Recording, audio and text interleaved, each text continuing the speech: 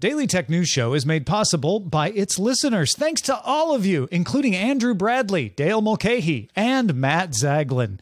Coming up on DTNS, the fear of push buttons in the 1800s reminds us of the fear of robots, having a chat with your AI self, and all of Amazon's new stuff, because they did that. This is the Daily Tech News for Wednesday, September 28th, 2022. In Los Angeles, I'm Tom Merritt. And from Studio Redwood, I'm Sarah Lane. In Salt Lake City, I'm Scott Johnson. I'm the show's producer, Roger Chang. And we have got some chatbots on the show today. Let's start with a few tech things you should know. Bloomberg sources say that Apple adjusted its orders for iPhone 14s from a planned 96 million to 90 million by the end of the year.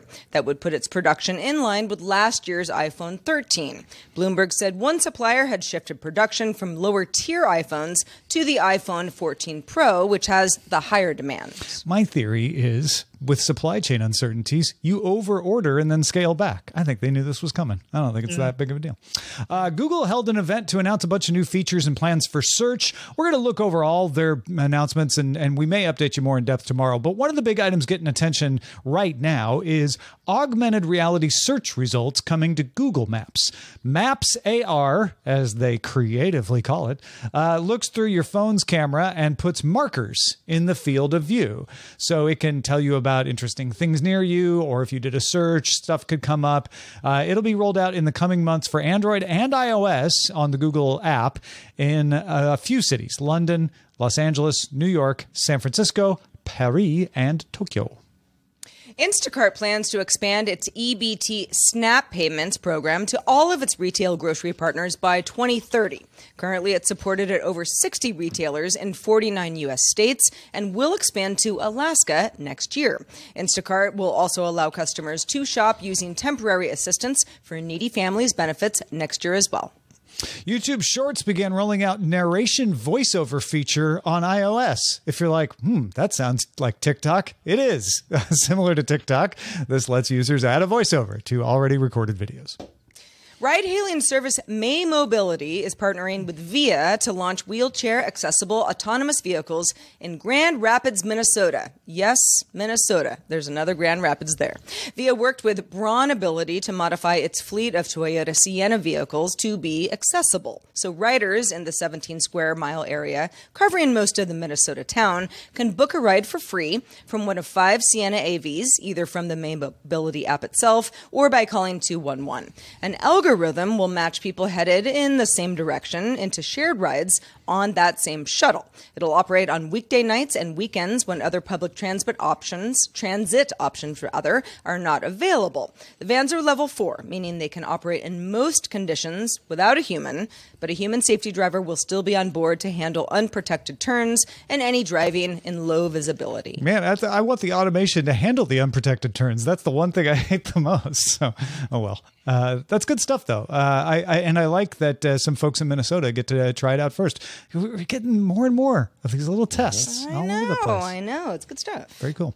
All right. Let's talk about chatbots. Scott, what do we got going on? Well, check it out. This is probably news a lot of people have been waiting for. Wednesday, that's today, OpenAI removed the wait list for people wanting to use its DALL-E 2 image generator, which is, a big deal. Now, it's still in beta, but anybody can use it now.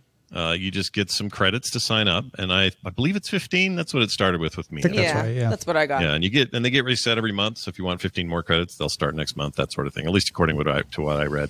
If you want more images though during the same month and you run out of your 15, you're going to have to buy them to generate more images. Meanwhile, another algorithmic darling is capturing the tech world's eye as we speak. Oh, indeed it is, Scott.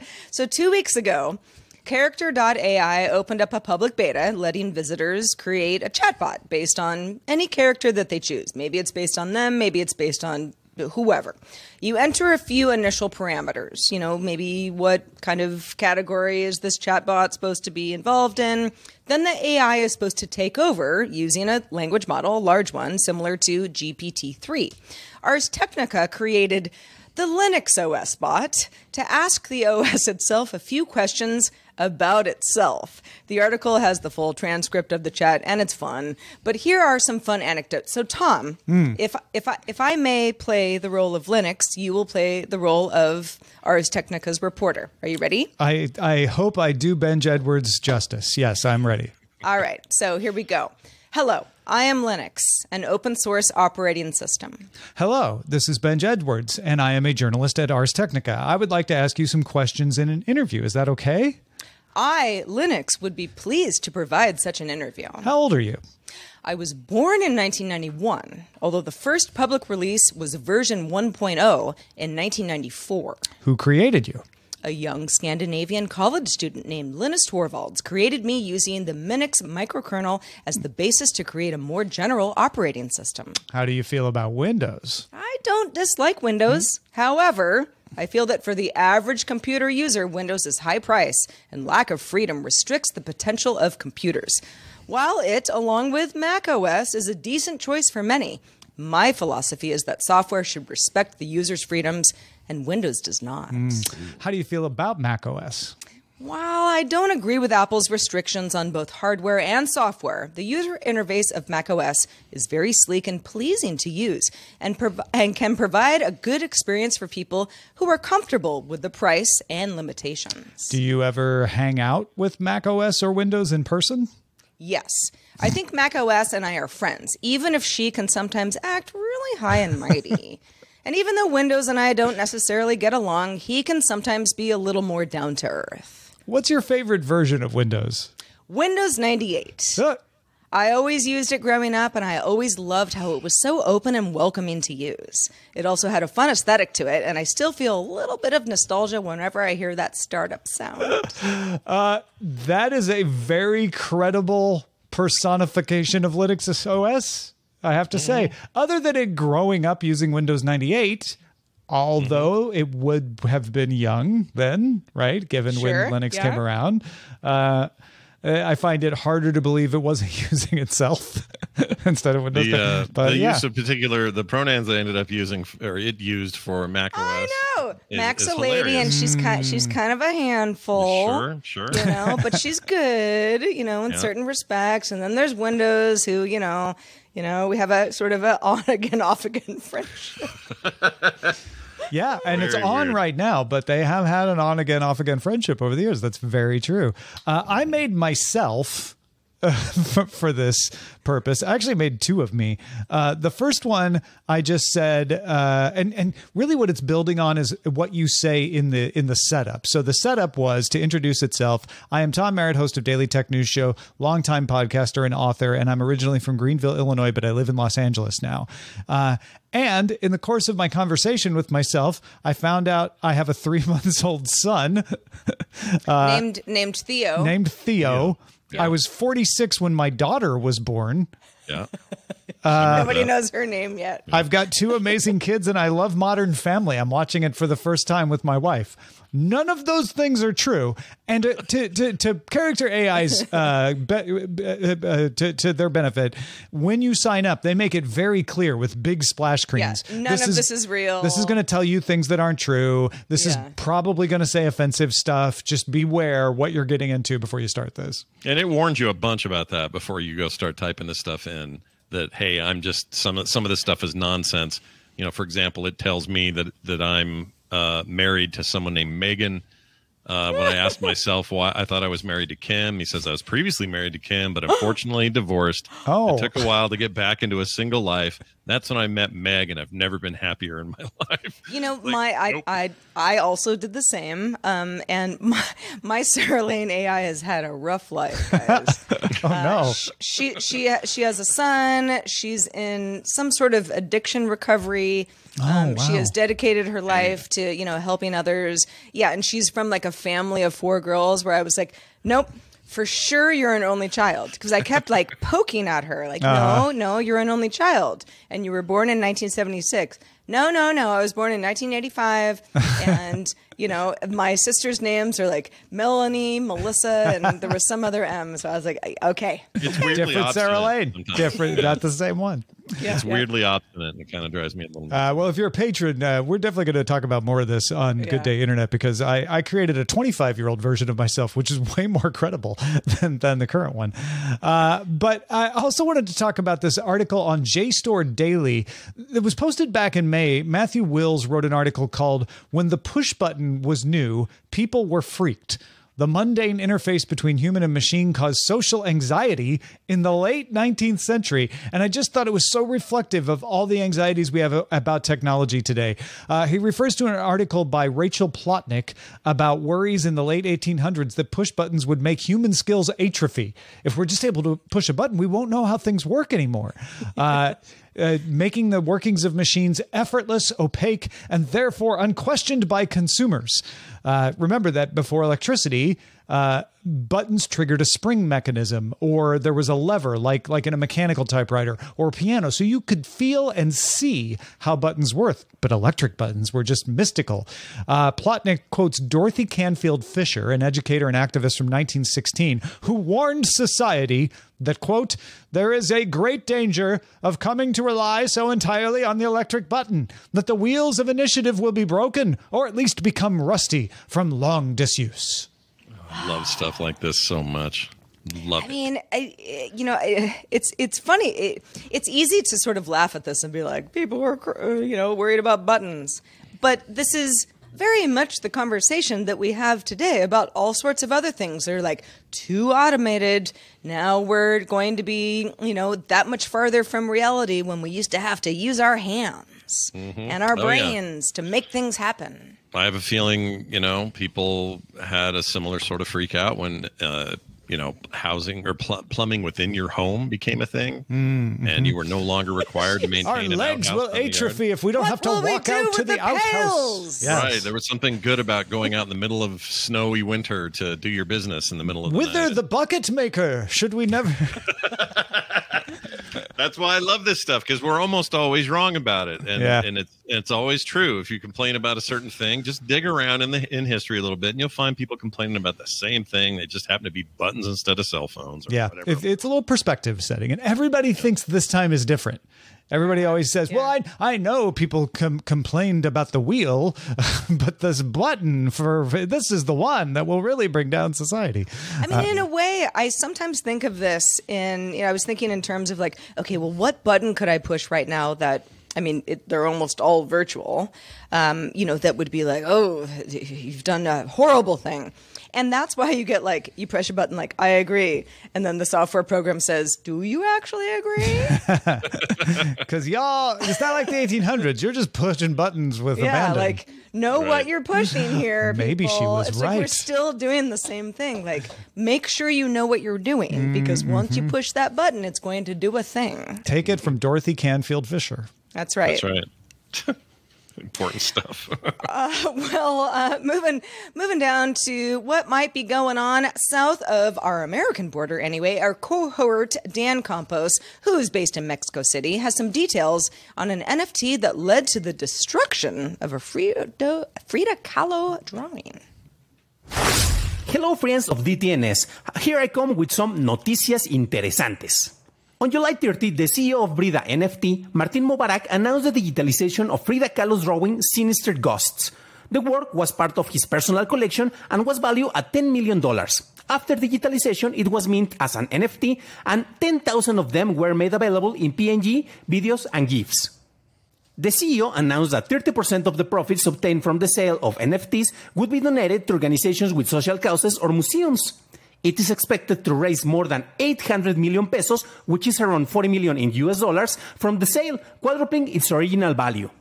So far, everything seems normal, except for the fact that after transitioning Frida's work into the metaverse, the original physical piece was burned at a private event for those who bought one of those NFTs. There might be consequences, even though Mubarak owned the drawing. A decree was published in Mexico in 1984 in the official Gazette of the Federation, which declares that all the work of the painter is an artistic monument, and the intentional destruction of an artistic monument is a crime, even if the work is owned by an individual. The National Institute of Fine Arts and Literature is putting together a case against the CEO. For this and more news, suscríbete a Noticias de Tecnología Express, the Duolingo of Tech News. Back to you, amigos. Wow. Thank you, Dan. An NFT that proves you don't own something because they burned it. That's wild.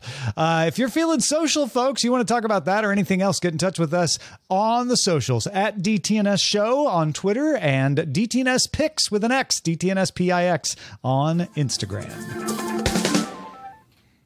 All right, Amazon announced a bunch of new products and features today. So let's start with some updates to those voice features. The Amazon Voice Assistant, you know her name, is getting some notable features. You can now use voice commands to schedule things like smart home actions. So instead of having to use the app, you could say, turn off the lights in 10 minutes. Routines will able to be personalized based on who's talking as well. So if you've got a family and they all use the assistant, you might say, read me my calendar, and it will read your calendar because it knows your voice, not another member of your household.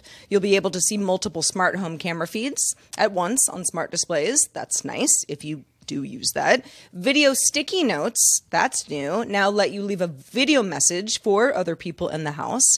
You know, I might say like, hey, Tom and Scott, my roommates, please do this. I will be out of the house for 5 hours. And there will be support for programmable switches.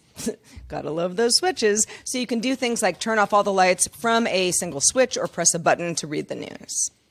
These all feel pretty marginal. They're good, but they're, you know, there's not one where like, wow, they really made a leap. It's more like, yeah, they keep adding good stuff that slowly improves it.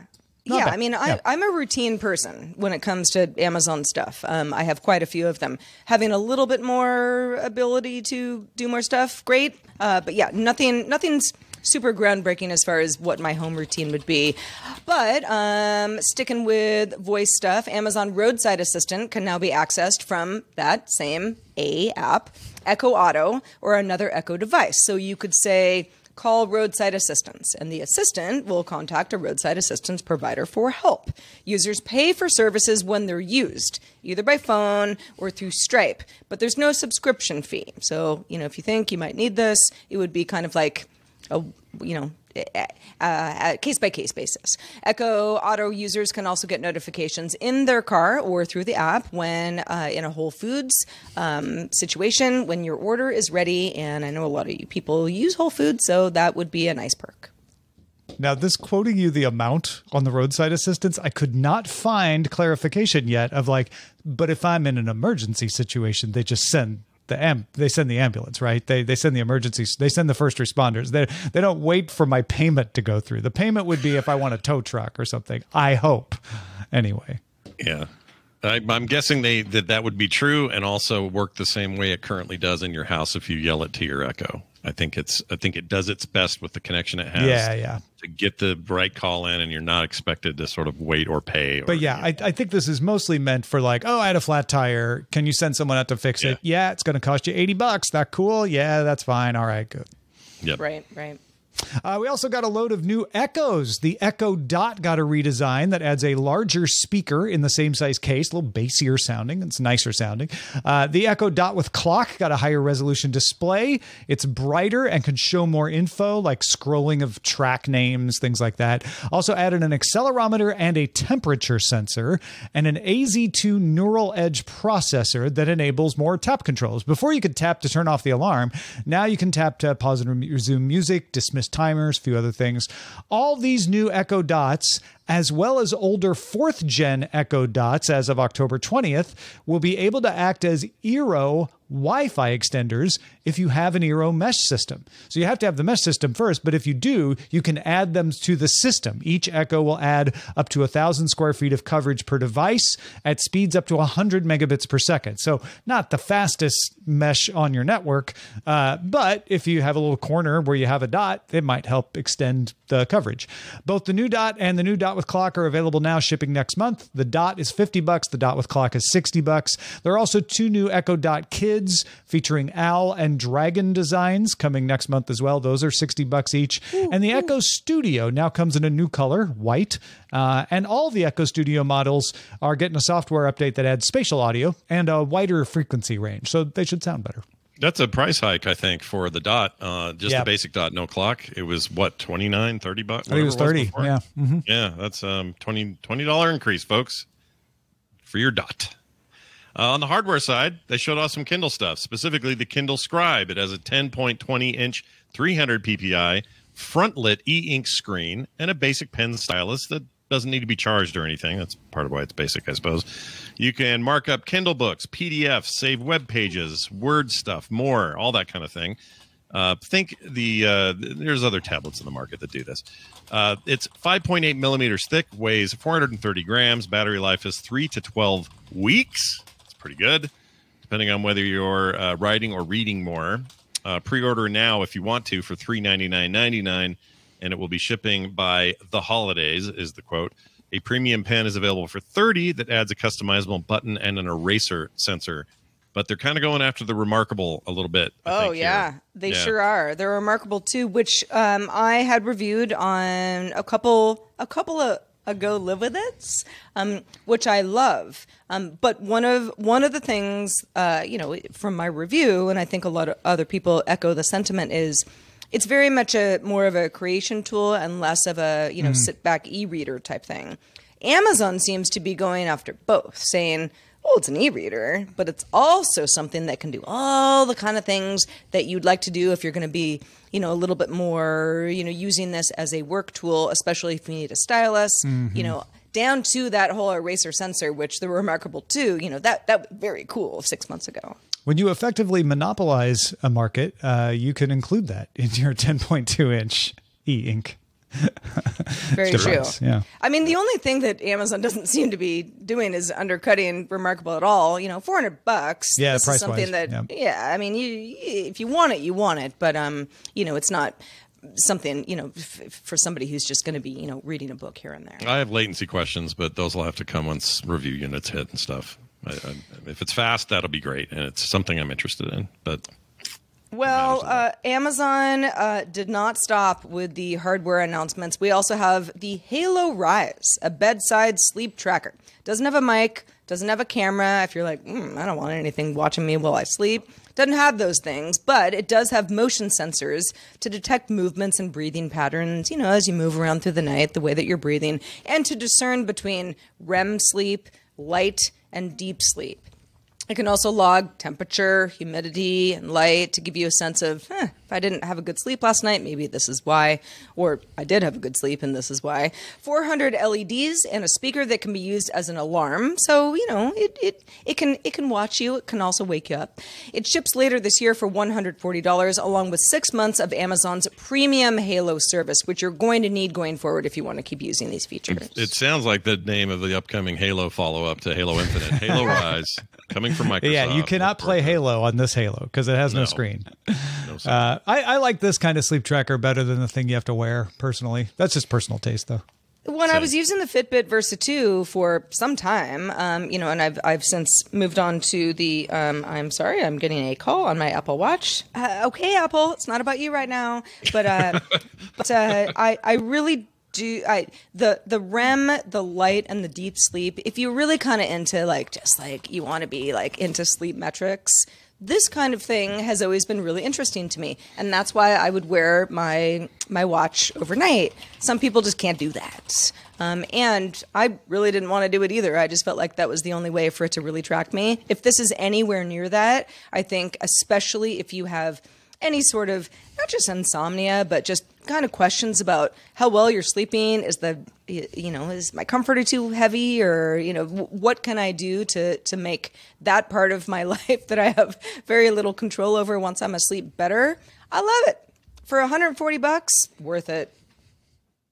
We also have a new Echo Auto, which is smaller, has a fabric covering now and should be easier to mount on a lot of vehicles. Has 5 microphones, down from 8. But the algorithms are improved to work better over background noise, like if you're running the AC in your car, if there's road noise, music in your car, maybe the windows are open. It also moved the audio jack to a breakout box near the USB plug, which could help cable management depending on your setup. You do still need to pair it with a phone to work, so you got to have your phone, and it sells for $55. This is great for the person who needs it. I'm not sure who they are, where they don't have CarPlay or another voice activation thing on their phone that they're happy just using, but they need a dongle because you need your phone for this. But apparently there's enough people who use it. So, they're upgrading it. Price isn't bad. Back to Eero, all Eero Plus subscribers will be able to add a backup internet connection that Eero can automatically switch to if the main connection goes down. I will probably take advantage of this because I'm always unplugging my main Eero hub and into a different modem if the main connection goes down. I won't have to do that anymore. The example given was using a cellular connection from a phone. The feature will be available from select ISPs, so you might want to check with your ISP. You might just get it for free, or if you subscribe to Eero Plus, which is $10 a month or $100 a year. Then there's Astro, Amazon's home robot, offered by invite only for $1,500. Been around for a year, but it got some new features, including pet detection. So if it sees something it thinks is a dog or a cat, it can send a video of it to you. It also got the ability to check specific windows and doors in your house and tell if something is unusual, like a door that's supposed to be closed is open. They can take a picture of that and send it to you. Well, good news, too. The third generation Fire TV Cube has a cloth cover. That's not the big news, but it has a cloth cover. HDMI input for passing your cable box through it. Wi-Fi 6E. It's $140. And there's also an Alexa Voice Remote Pro for $35. That's sold separately. That has a backlight, programmable buttons, remote finder that triggers. Think of it as like the way your phone can find certain devices, that kind of idea. Where's my remote? Bing. Yeah. Yeah, bing. There it is. Yeah, the Echo Show 15 will get a Fire TV widget to collect all the streaming TV apps on your Echo Show, and you'll be able to pair the Show 15 with the Fire TV voice remote. It's a nice little combo, I think.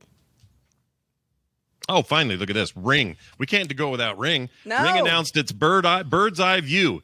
It's a brand new feature that can show you both the path someone. No, it's an old feature, but it's coming to new stuff. Yeah. Oh, I thought it wasn't. It was brand new. Anyway, this thing can tell you where you the path of somebody who or the path somebody took to get to your door. Okay, that's coming to the Ring Spotlight Cam Pro and Cam Plus. Both of them will be available in battery, plug-in, solar, and wired variations. The Amazon-owned Blink introduced a wired floodlight camera for $100 and $30. Pan and tilt mount for the Blink mini camera.